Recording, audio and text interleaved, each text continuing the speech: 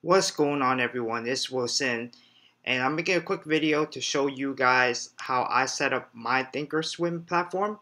I use this mainly as a charting tool. I trade on E-Trade, and I love E-Trade Pro, but it just didn't feel comfortable. So I tried out a lot of different platforms. I've tried out E-Trade Pro, I've tried out TC2000, I've tried out Stocks to Trade, ThinkorSwim, Equity Feed, and my most favorite of all time, it just goes back to ThinkorSwim. As you saw in my other videos, I've been using eTrade Pro, but ThinkorSwim just, everything about it is just perfect for me. So I love using it, and I wanted to show you how I set up my charts, my watch list, and some of the settings that you can navigate on ThinkorSwim. So one of the things that you have to consider when you're choosing a charting platform is you want to know, like for example, for me, I use Mac. I'm strictly an Apple guy. I love MacBooks. Each time any one of my MacBooks run out, I buy a new one that's a MacBook.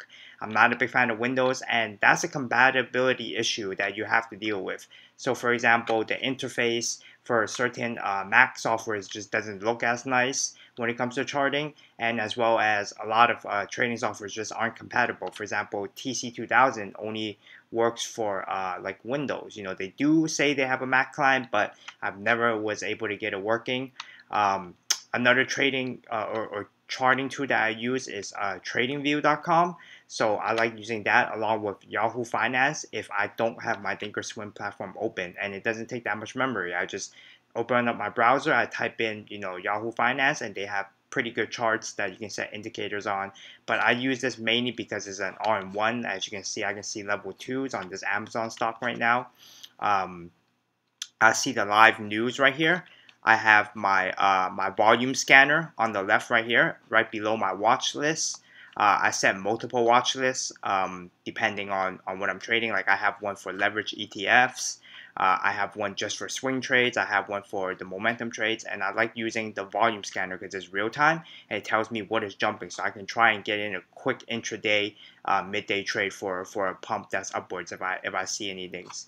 I like the alert. I like how it plays the sound. Whereas for eTrade Pro, it wasn't really playing me a sound. It was just like doot doot doot, and this one actually rings a tone. So I like that, and I like how the volume and interface look. And there's really no downside to using ThinkorSwim. Another thing about ThinkorSwim is that it's absolutely free and it's real time. Most people, when you first sign up for an account, unfortunately, you don't get real time data. And what you have to do is that you have to log into your TD Ameritrade account and actually apply for it. I made another video that you can look into if you look under my channel, and you'll be able to find how to get the ThinkorSwim data real time for free.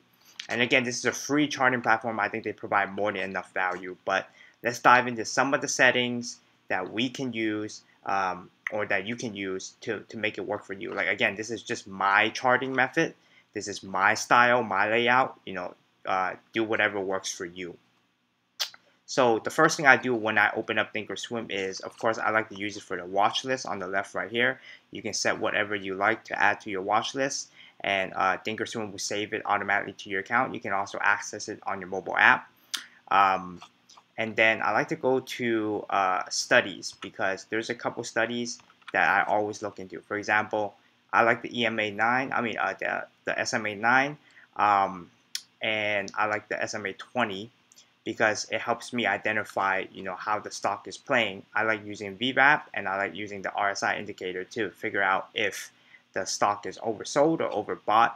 And I love having my volume bars within overlaying the chart, which I'll show you how to do later. But basically, if you go to studies right here, you can see there are a lot of studies that you can pick from. You can pick from like MACD. A lot of traders use this, especially swing traders. You can look at what's going in with the momentum. You can see some of the option deltas. It's such a robust platform. You can see the spreads. Again, you can just add it straight right here. I have my volume overlap, so that's why it says it's empty. But you can have a separate tab right down here for the volume. And on the bottom, I have the RSI. So that tells me if the stock is overbought or oversold, knowing when I can take my profits or when to get in actual trade. And same for these simple indicators such as VWAP. I use it to identify the support and resistance. So after I go to studies, I like to go into settings. So you just right click anywhere, and then if you go to style and you go to settings, you can pretty much pick out whatever you want. So like for example, for here you can do the studies on the chart. You can highlight this. The main thing that I always do when I get into the chart settings is I just go straight to appearance, because I like having it filled in. Of course, it's just me. I like having these candlesticks filled in, and I like having my dojo to see if the stock is trading flat. So I like my personal colors. Of course, at the same time, you can change the colors, or you can choose not to fill. And right here will show you a preview of how it will look like. Some people prefer to fill it, some people don't.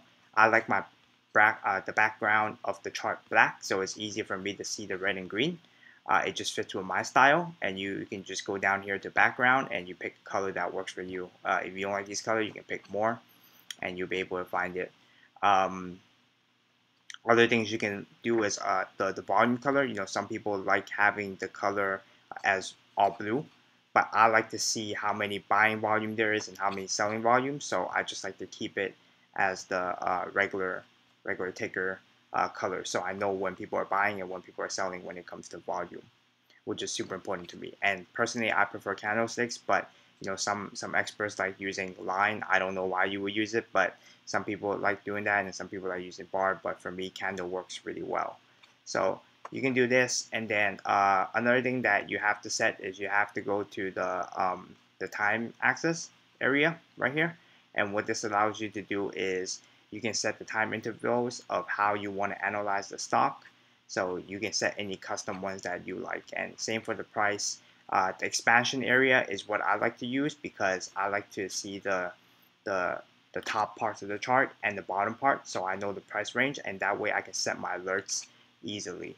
But I like doing 30%. Some people don't like it at all. It just allows me to get more room, and that's what I like.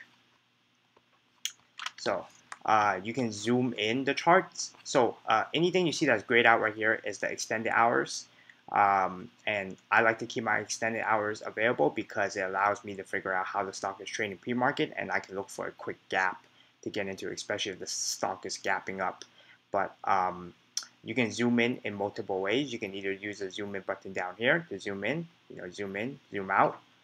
Or for me, I use my keyboard and I just use the shortcut, which is Control Plus. So as you can tell, Control Plus zooms in, and Control minus zooms out.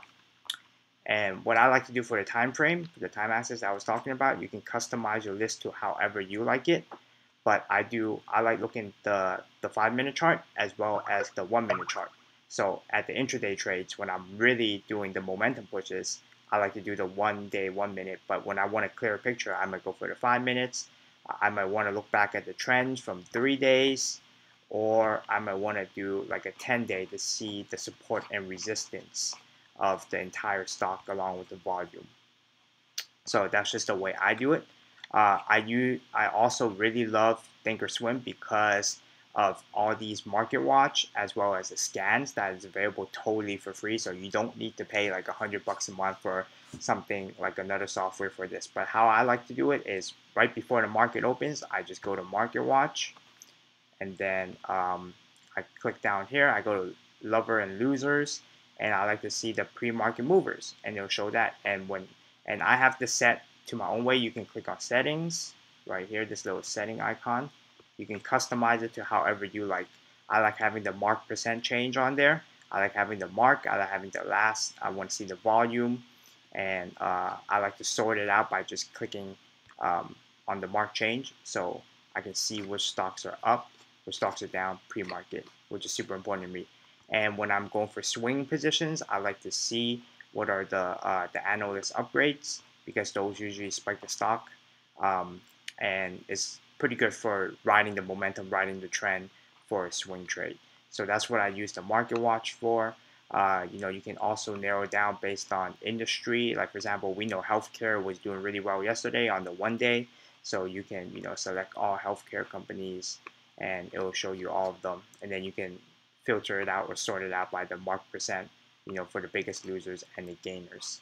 What I like to do pre-market as well as mid-market and post-market is I like to go to scan, and I like to set up my custom scanners. So for here, it's just the last price and the volume. You can set max to whatever you like, or however you want to do it. Of course, if it's pre-market, you don't expect a high volume, so you want to put this lower, and now I do percent change. You can always add more filters, or you can always delete the filters, and it will return you a good thing. So if we click scan right now, you can see that it shows all the stocks that are currently trending. Now down here is where I set my custom scanners for real-time volume scanning, so I know which stock is going up or not. The best way to do this would be just to click add the gadget, and you can pick what you want right there. You can pick news, you can pick level 2. It just appears on the left side. So make it work for you and make it comfortable for you and something that you can stick with. And on the top right here on messages, I have my alert set. There's no alerts right now, but when it does, it will pop up right here. And that's pretty much what I really like. I like looking for the news and everything. And if I want to see a chart real quick, like let's say we want to look at GoPro, it will show me GoPro. And of course, I want to change the time frame. Usually, I start by looking at the 5-day to see how the trend is moving. I identify support and a resistance, and then I want to see how the stock is moving up and down. You can draw on it by just clicking on this thing right here, and then you can pick the two that you want to draw your own trend lines and analyze it. We can also narrow it down. Of course, these are all preset, but here's like the 5-minute chart and many more. So make it comfortable for you and use it to your full extent. If you're using the ThinkorSwim platform, as well as for brokerage, you can buy or sell directly right here. So this is for 4S, but you can change it to futures. You can do active traders. You can do products. You can do a bunch of things, and that's what I really like about it. Another thing that I use it for that I really love is the news. So I can type in any ticker like GoPro right now, and I just double click it, and it'll show me all the news on why this stock is trending, and it's real time if you set it up as real time, and you can see exactly why the stock is going up or is going down, and you can see a lot of catalyst report directly right here. Like same thing if you type in like Amazon, you can see all the news that is directly up here. And remember, you see the time is updated immediately. On the right side, I like having my level 2 out, so I know exactly what the bid is, what people are buying for, and what people are selling for. That tells me whether or not I should get into trade. Now, when it comes to studies, my white line is the VWAP, and then I have my SMAs on these two other lines. So we zoom in, we'll get you a better picture of how it looks like. And the bottom right here is just volume bar. You don't have to have it overlap. You can fix this by right-clicking, going in style, settings, and then you can choose to overlap the volume or not. So it's up to you however you want to do it. I just feel that it looks more comfortable for me here, and I like working with this. The only downside about using ThinkorSwim as a charting platform is that when I make my trades, I still have to go back to eTrade Pro, which I have to off tab, and sometimes my orders don't get filled. But aside from that, I love this platform. It allows me to do post-market research, and I can add stuff to my watch list. Like I have a small ETF watch list down here, and then my volume scanner, my real time, tells me a lot of stuff that allows me to make a lot better trades. So you can also look at the time sales right here by clicking some of these tabs. So right here, it will pop up the time sales on the right side. That will allow you to see what people are buying and selling. I don't need it right now, so I don't have it, and I prefer to stick with my charts, and I just use the level 2.